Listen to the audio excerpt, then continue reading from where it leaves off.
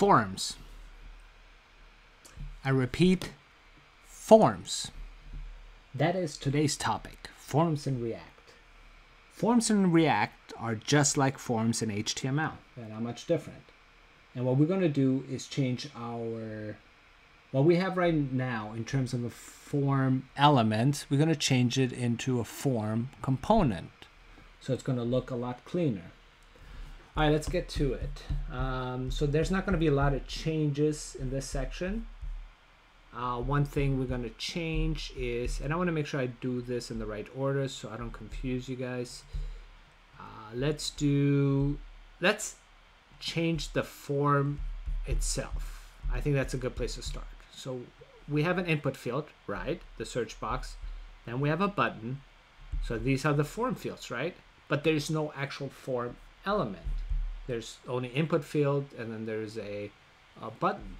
So let's change that so it's the whole thing is just one component called search form.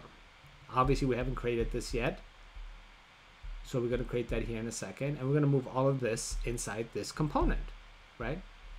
And these are the things that are being forwarded to this component, which, as you can see right here, the children are using, right? Search term, handle search input, and handle search submit. All right, so where do we create this search form component? Well, where are we creating any component? Where are we defining, I should say, any component? Well, it's down here, right? There's the input and etc. So let's put it, maybe, I want to make sure I'm aligned with Robin's code so it doesn't look too far off and I don't confuse you guys. So he put it, yeah, right here where I'm at right now.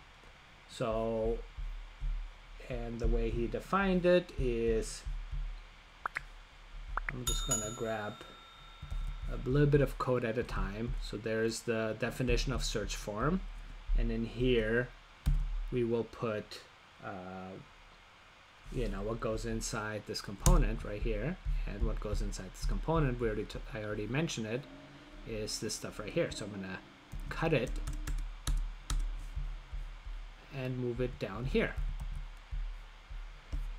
Is that it? Is that literally all we had to do? Let me see. Let me make sure I didn't miss anything. No, there is one more thing that we gotta do. So when a search submit happens, when we're submitting, when we're requesting a search, which you can see right here, it calls on handle search submit. Handle search submit is right here. It's going to be slightly different now. There's going to be an event, and what we're going to so we're going to add this parameter event, and we're also going to call on event.prevent default, so it doesn't execute the default behavior when there's a form submission, which I believe entails a refresh of the page. And I think that's it. So let's just test it out. Oh, we got a problem. Let's see what it is. Line 142. I actually like problems, especially when I'm teaching, because I can show you guys how to debug it, which is a big part of coding.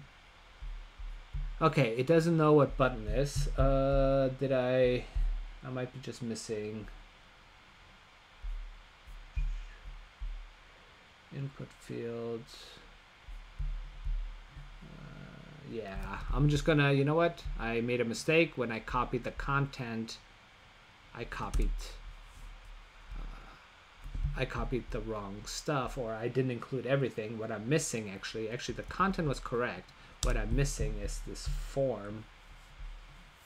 Remember I said we're going to turn this into a form field, a form element, and I forgot the actual form element. And I wonder if this fixes it. I feel like it will. So this should, and I don't know why this is not aligned correctly. Okay.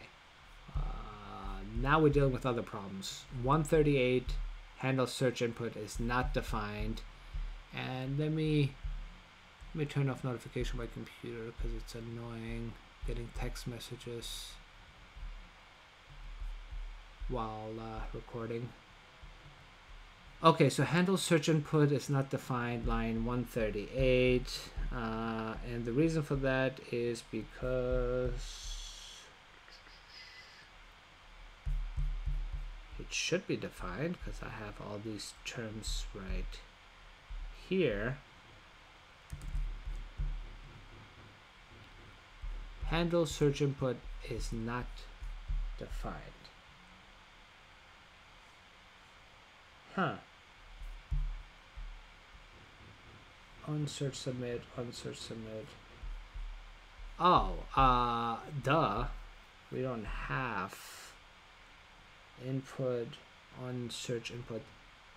We changed this to something else. I don't know why I still have the old version. This is going to be on search input. Okay, and then handle search submit, this right here, is on search. No, this is going to be different. This button is no longer handling the submission event. It's not taking care of the actual search anymore. So we're going to get rid of that. It's actually this form field that handles that on search submit, as you can see right here, not the button. And the button just has the type has to be submit. That's very important. Otherwise the form won't be submitted. And disabled, this part stays the same. Okay, I'm confident now. I got it. Let's try one more time. And there it is. Yep. There we go. Okay, cool. It works.